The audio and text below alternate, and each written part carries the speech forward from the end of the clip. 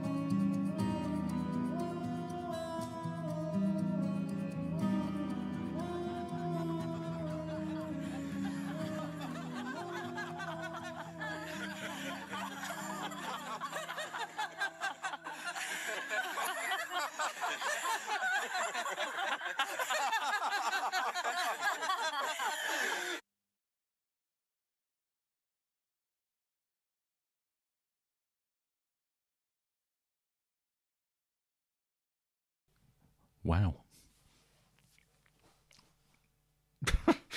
I don't. I don't know what to say. What has Opeth become? They have. I absolutely. They have grown in an incredible way. To think of where they were. I mean, obviously in the last song that they released, which was Heart in Hand, that was becoming.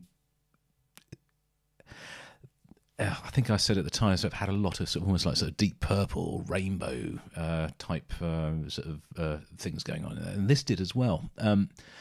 This is so progressive. It has moved hugely away from some of the sort of really, really heavy prog metal things they were doing sort of 10 years ago. And was this their 13th album or something? They have grown and evolved and developed and matured massively. And what I love about this, and in bands that you can see this sort of evolution, this change of or growing of the sound, is there is, I don't know, sort of like there's room and space for growth within what they want to do. It's not one dimensional. And I know a lot of people just want the band to do the same stuff over and over and over and over again. But you don't need to. You've already got that. You've got that in your back catalogue as part of your canon. And so when you're playing live, like Opeth did at the Red Rocks, that release they brought out, they did Deliverance on there, and they did some of these sort of really, really aggressive, hard songs on there, and they can still do it. And there's no reason why they shouldn't still be doing that live. But if they don't want to do that as they're going forward and what they're writing and what they want to, what feels right for them, then there's no reason why they should. And I for one, just think this is astonishing. This is beautiful, beautiful songwriting. And it's as I don't know, I keep saying mature. It's a really sort of grown up, mature, epic sound. They've really grown into something which is quite special. I mean, they've always have been special, and it is obviously I'm saying this is a sort of a bit of a newcomer, having sort of only been listening to them really for 18 months. But from what I've heard from a lot of their earlier stuff, so you can hear this evolution, this change in style, and obviously there was a sort of a bit of a Stephen Wilson influence there for a little while, and there's obviously some sort of cross pollination between the two. But I know this is just incredible. I need to listen to this again. I think this is going to be an amazing album. This is going to be absolutely an amazing album. I can't wait for it to come out. There's no point trying to pick this apart to talk about sort of individual instruments on here, because it doesn't matter. Everything is being played phenomenally well, beautifully well. It's just everything works and it comes together to make. This is a word I've used several times to describe sort of bits of music. The homogeneous, making an homogeneous whole. So the song is greater than the sum of its parts, which is not always the case in music. As you have sort of like a virtuoso guitarist, so everything is about sort of supporting the guitarist or supporting the singer or something like that. Here, it is not about one member. It's not about the singing. It's not about the guitar. It's not about the drums or the bass or the keyboards. It's about the song. It's about the whole thing. And I just think this is stunning. This is brilliant. How exciting. How absolutely bloody brilliant. I'm really, really, really chuffed this has turned up today. I was not expecting that. Just amazing. Just absolutely amazing. Wow. I mean, I heard some of the words. I wasn't really listening to them that well because it was, as I said, I was trying to listen to the whole thing, and so the fact that I listened to it in English doesn't really matter. I hope you guys have enjoyed this. I'm absolutely thrilled by this. Absolutely, just brilliant. How just fantastic. Look, I'm babbling. I'll see you guys on the next video, whenever and whatever that is. Until then, this is Jim, over and out.